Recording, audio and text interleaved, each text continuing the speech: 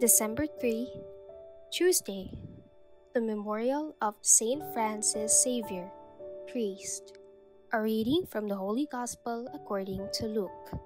Jesus rejoiced in the Holy Spirit and said, I give you praise, Father, Lord of heaven and earth, for although you have hidden these things from the wise and the learned, you have revealed them to the childlike. Yes, Father, such has been your gracious will. All things have been handed over to me by my Father.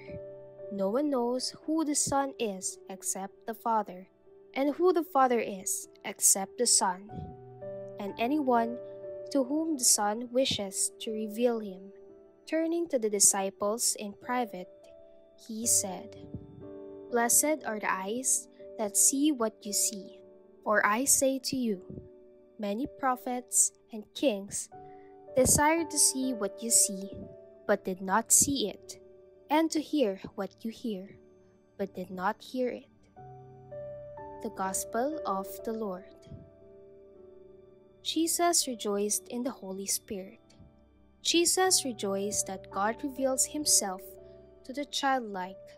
These are adults who have the heart of children. Jesus is glad that his efforts for the lowly ones are not in vain. His ideas thrive well in the poor and the lowly. On the other hand, the so-called wise and learned of the world are harder to convince to receive God's revelation. They do not accept right away what Jesus presents to them. Jesus refers the childlike to his own disciples because they have been following him. They are privileged to know what prophets like Isaiah or political leaders like Solomon desired to see. The disciples know more about God than the scribes and the Pharisees. That is the fruit of journeying with Jesus, having left everything behind. They are focused on constantly hearing and digesting his teachings. They absorb anything that Jesus says and does. They see his logic. They are not reactionary. They do not challenge him for the heck of it. Does Jesus see us as one of them? Does he rejoice also in the Holy Spirit because he sees us docile and teachable?